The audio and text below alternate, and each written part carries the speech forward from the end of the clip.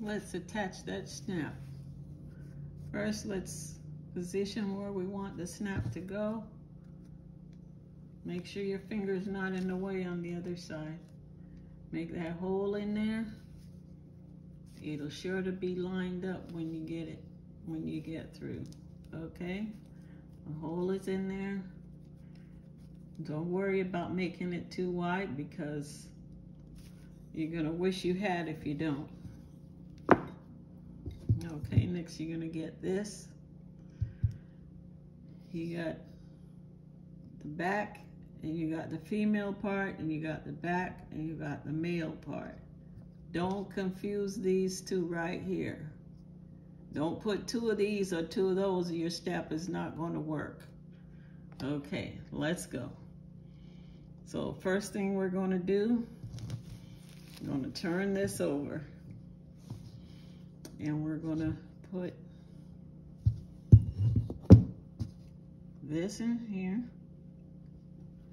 Enter it through that hole that you made.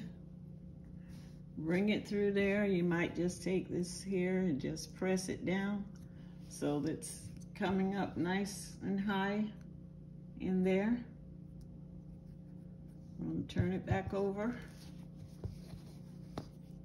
And I'm going to attach this part right here. I'm going to just press it down just a little bit. It's not going to quite snap. Then you're going to make sure that this bottom piece is all the way in that hoop. Turn it over and make sure it's in there so you can get a straight press. Press it down, release,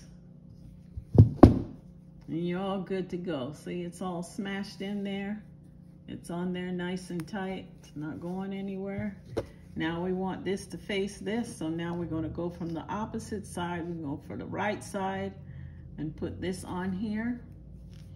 Again, press it in nice and tight. I'm going to turn this over because we want this to fit in the black part of the base of here. Okay, now we're going to attach the female side right on here. Center this right in that base. Make sure it's all in there. And then